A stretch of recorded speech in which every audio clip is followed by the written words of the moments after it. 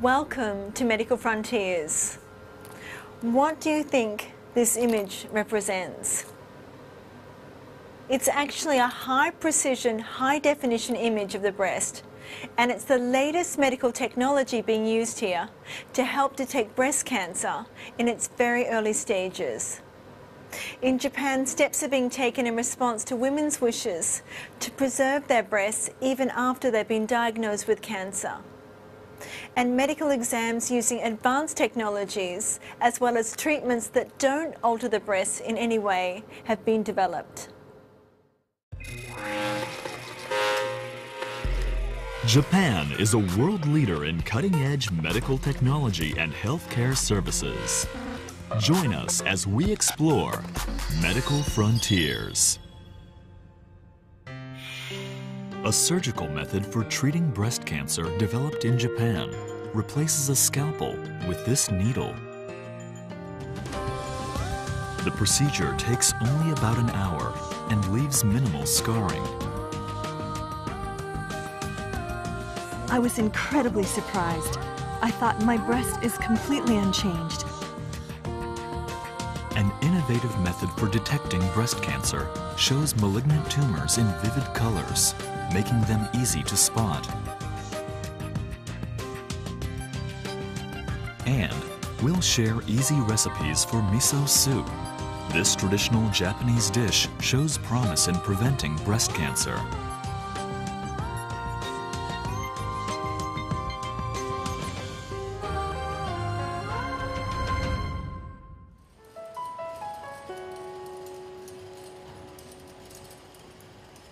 Two years ago, when Jun Abe was 45, she was diagnosed with early-stage cancer in her right breast. She felt extremely anxious. She worried she'd have to have a mastectomy and thought about how surgery would impact her family. Breasts are among the most feminine of body parts. I felt sad at the thought of losing mine. Also, my family would have been worried if I had had to stay in the hospital for a while. I didn't want to be away from home if possible. Abe's tumor was 12 millimeters across. That made it small enough to treat with breast-conserving surgery rather than complete removal. Until recently, any type of surgery required the partial removal of breast tissue, leading to scars or deformities. For many women, the results are hard to accept.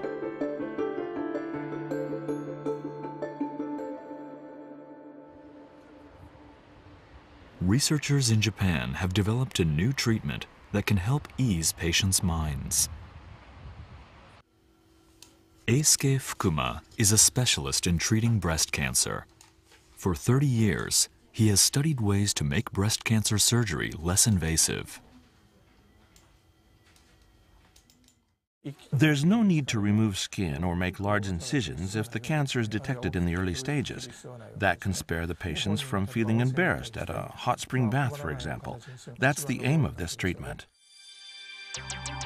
Fukuma developed a surgical procedure that uses a needle about 3 millimeters in diameter. In cases involving a small tumor, only a small scar remains.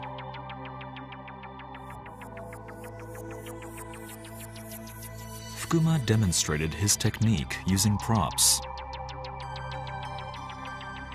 Liquid nitrogen is cooled to -170 degrees Celsius and delivered through the needle to freeze and kill cancerous cells.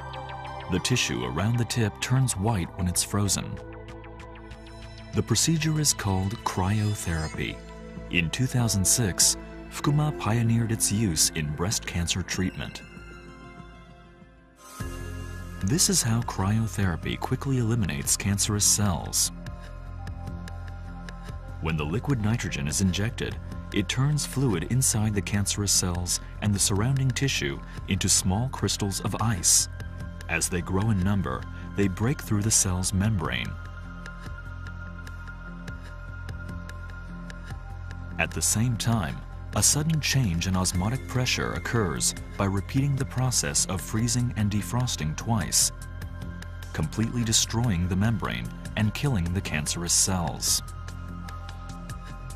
He freezes not only the cancerous tissue, but also a surrounding section about 1 centimeter thick. This is to kill any malignant cells that have become scattered, as well as blood vessels that deliver nutrients to the tumor. Abe opted to undergo cryotherapy in January of last year. We recorded this same procedure performed this year on another patient. First, a special device delivered liquid nitrogen to the tip of the needle to cool it.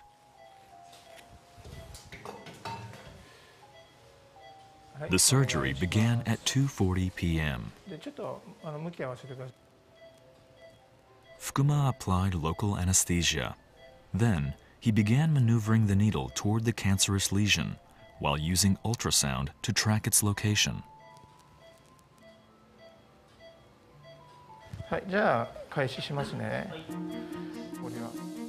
Once the needle pricks the tumor, Fukuma begins freezing it. He measures the frozen tissue shown in black.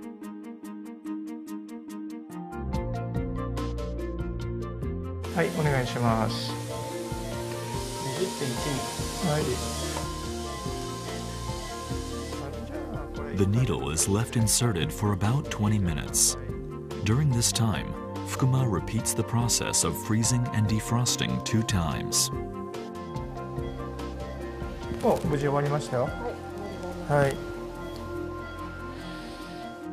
There's just 1 incision, the same width as the needle. It can be closed with a single stitch. The surgery usually ends in 1 hour. Because the procedure is done under local anesthesia, it's less taxing on patients.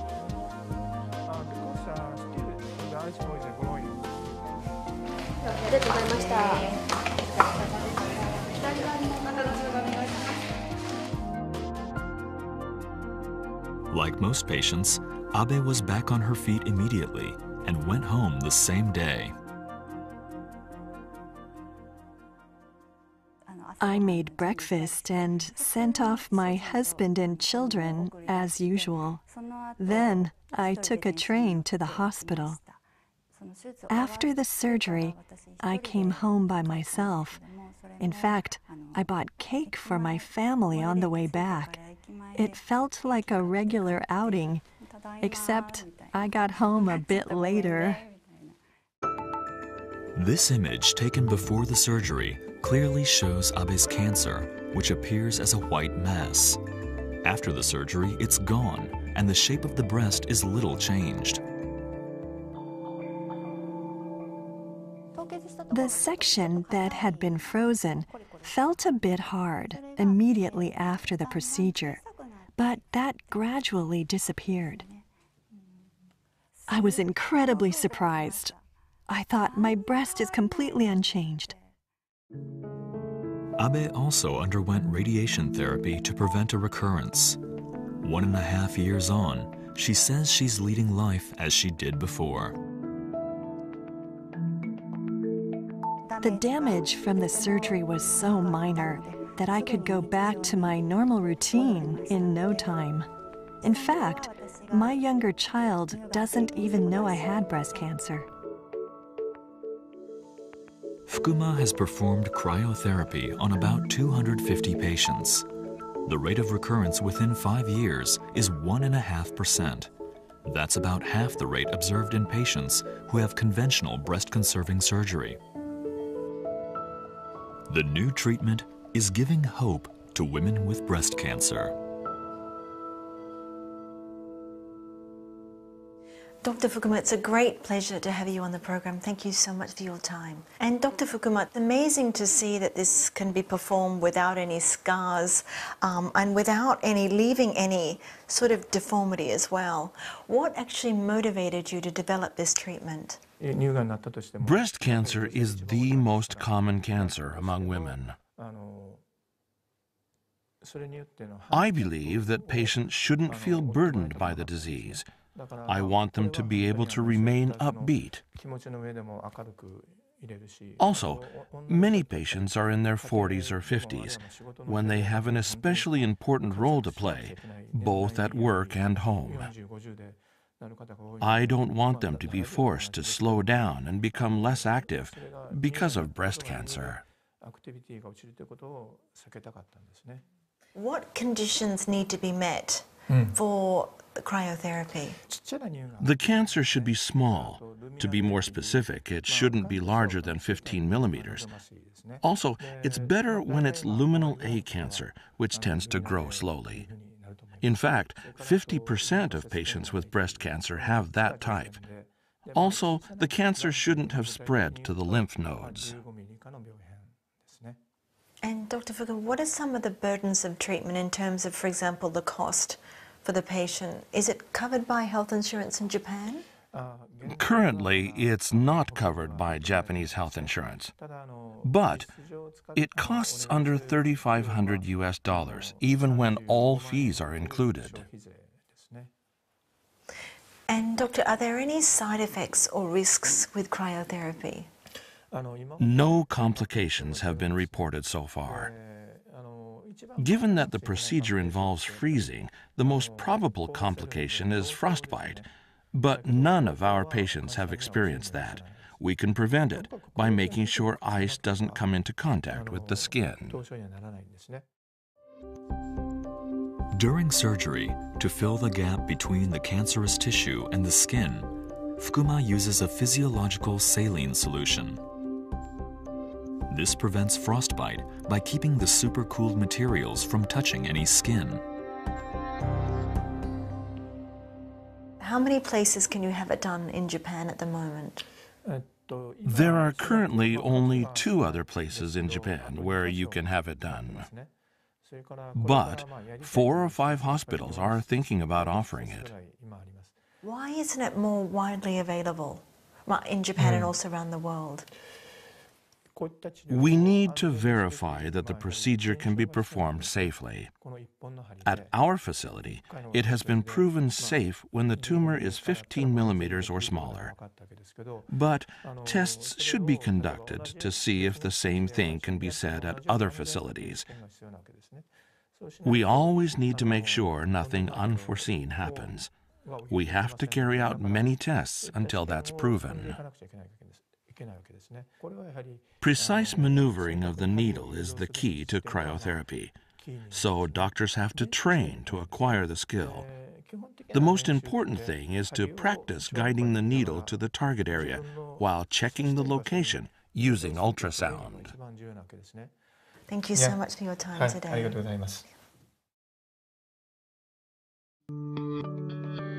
Doctors in Japan have also developed new technology to detect breast cancer without discomfort.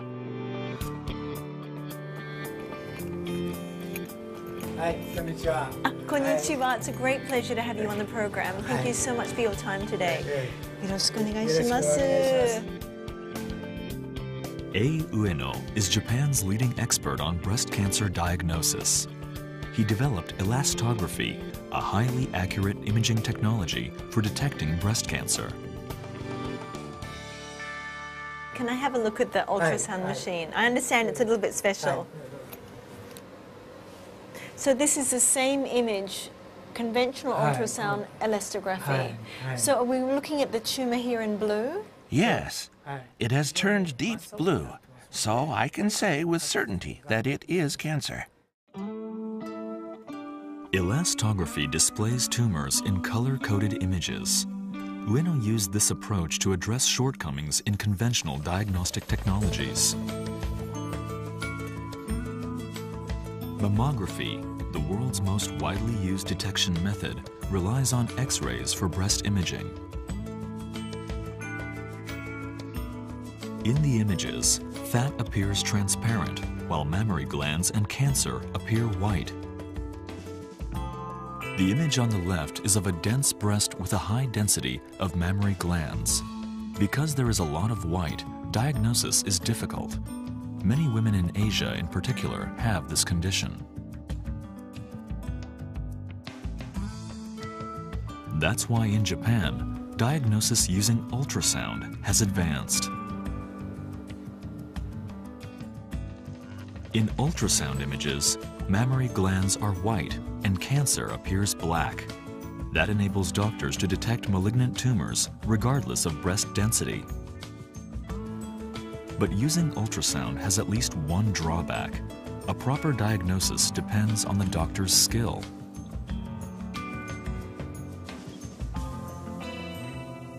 Ueno came up with a new approach by drawing on an old one, the palpation technique, which focuses on judging the hardness of breast tissue.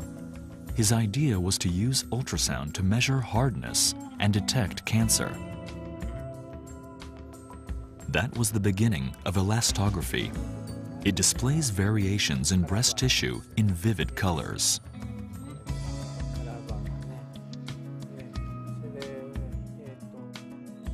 Softer areas appear red, while hard areas appear dark blue. This makes it easy to spot lumps. Cancer and a benign tumor are shown here in conventional ultrasound images. Both are black. Sometimes that makes it difficult to distinguish between them. But in elastography, hard cancerous tissue is a distinct deep blue. This makes it easier to tell malignant and benign tumors apart.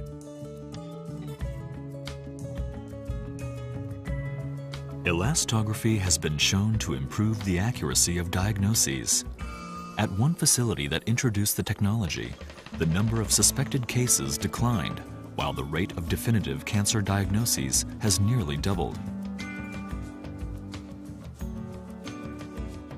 The technology can help save both patients and medical facilities time and money, and give women more peace of mind.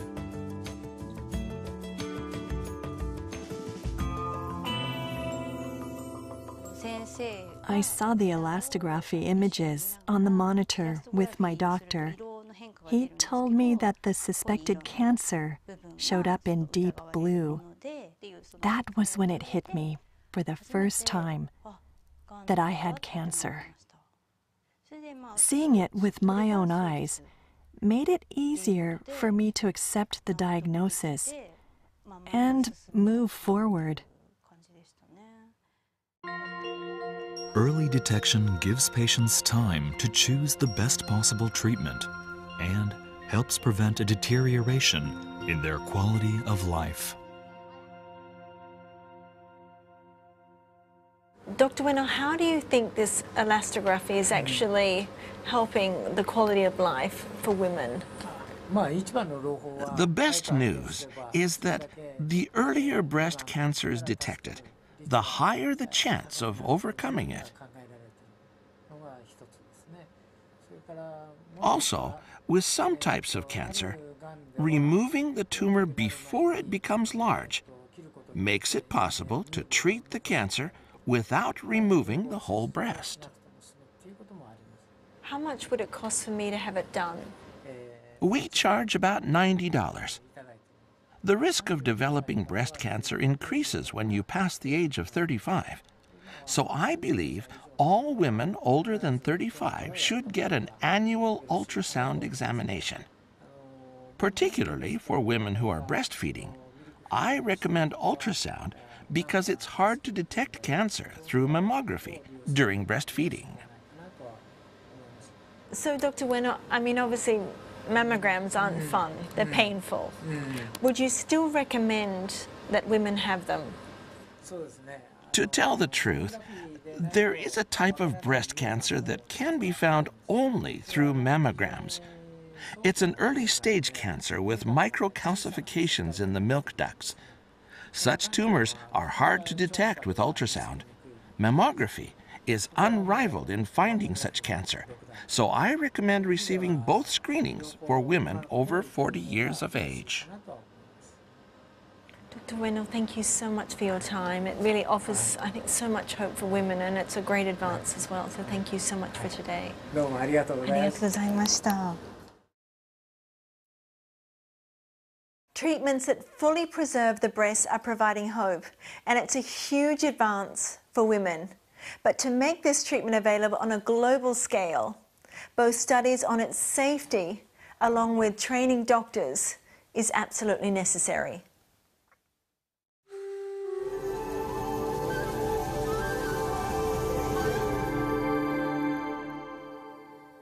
A traditional Japanese dish known as miso soup is attracting a huge amount of attention for its possibility to prevent breast cancer. And today on the program we have a very special guest, and she's a doctor and a miso expert, Dr. Yuka Seki. Thank you so much for your time today. Nice to see you.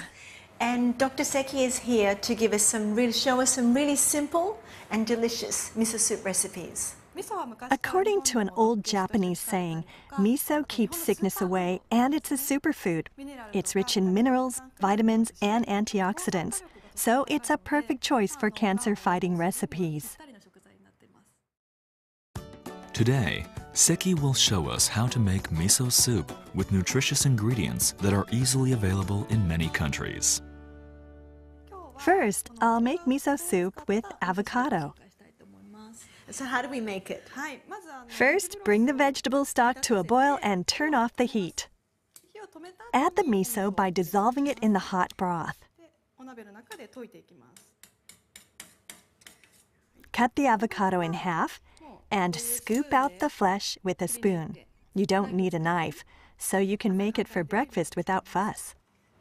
And that's it. You can make it in 1 minute, 2 minutes, or even... That's all. That's it. Wow. Please try.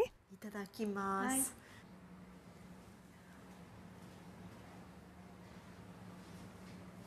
It's really delicious. And it's such an unusual combination.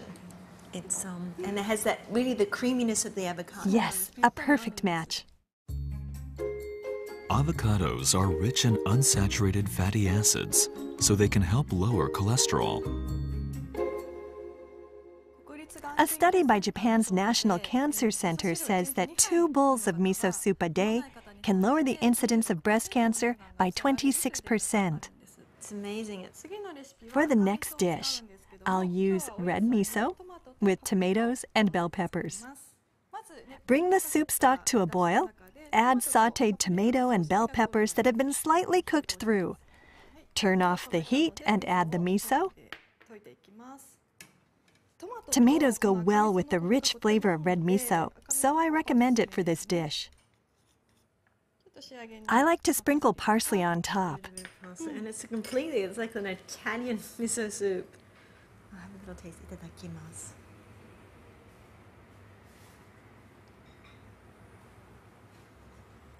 You've really got the flavor here of the miso coming through, but especially the tomatoes, and it tastes, the combination especially of the tomatoes and the red miso is delicious. That's great.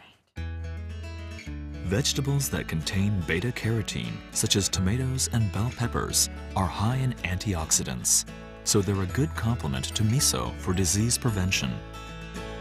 Next, we'll make a miso soup packed with different ingredients. For example, salmon, broccoli, and mushrooms that are comparatively easy to find. It's easy to make. And what's this here? It's soy milk. Okay, great. So how do we make it? First, heat the olive oil slightly. Add the onion and mushrooms and sauté them. So then we put in the broth afterwards. I mean, basically, this is really a full meal. I mean, you have protein, carbohydrate. Right. Now add miso.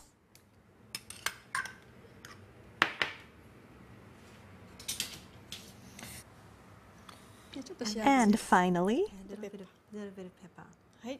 But it's amazing. It's from here. It smells like a cheese fondue, a miso cheese fondue. Oh my gosh, it smells amazing.